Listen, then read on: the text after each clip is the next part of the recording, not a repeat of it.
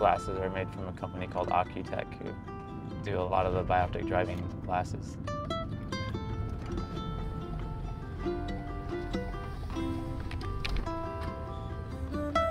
But my eyes like look left, look right, look up, look down, trying to see through my peripheral straight ahead.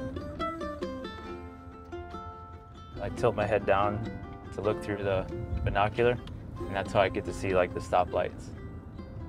I think earlier on in the diagnosis, I had more fear of losing my vision completely.